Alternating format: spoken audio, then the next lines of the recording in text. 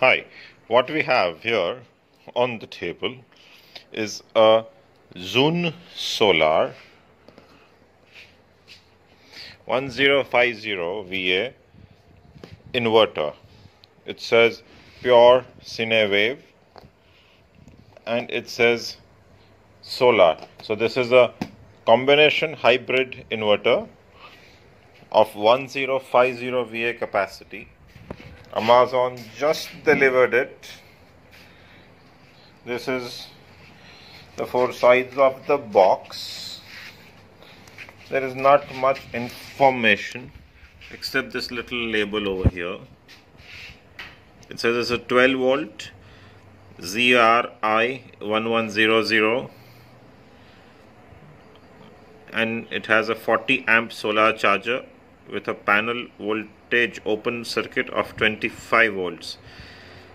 Okay, so it says an MRP of 6,900, but this is the cheapest solar inverter on Amazon now on today, 21 September 2020, for 3,990. I got this on a lightning deal for 3,490. Let me open it and we'll continue the video.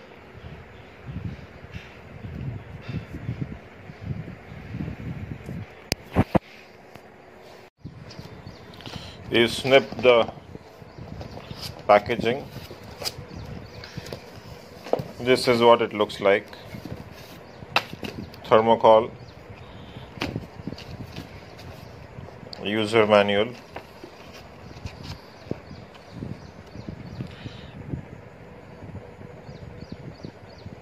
the same label as on the box, 12 volt, 40 amps.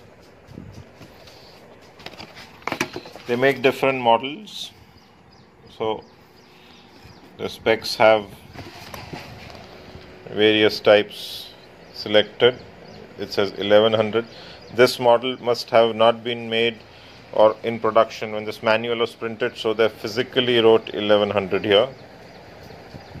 They also make 24 volt, 48 volts, and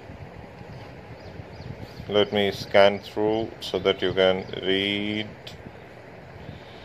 Sinewave, charging currents, these are the tech specs. It also has a UPS mode between 170 to 260 volts. And here is the solar charging specifications and protections and indications. Okay, so let's remove this from the box now. The inverter is now out of its plastic wrapping and box. This is the mains input cable. Goes to the back. This is what the back side looks like. Fan. It has a control switches, fuse. This is where the solar panel input connectors go. Two cables for the battery. Output. Same specifications here. You get a selector for battery types. The front side has a nice decent LCD or a dot matrix panel which gives you all the information. There's a power on and off switch. Inverter ready. Now, because it's not connected to the mains, it should not, I don't think it's giving the full set of information, AC in voltage and all that. But I have connected it to a small UPS battery here so that it can power on. The open voltage right now is 217 volts. We'll just let it go through a few cycles. It has a temperature sensor. It says 27 degrees. Battery is 12.2 volts, 0 AC input, 219 volts of AC output. This is open voltage without load.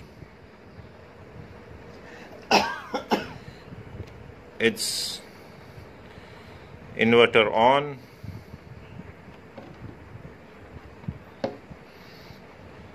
And that's it. We'll do some load testing in the future. I'll post a video then. But this seems to be a nice little kit.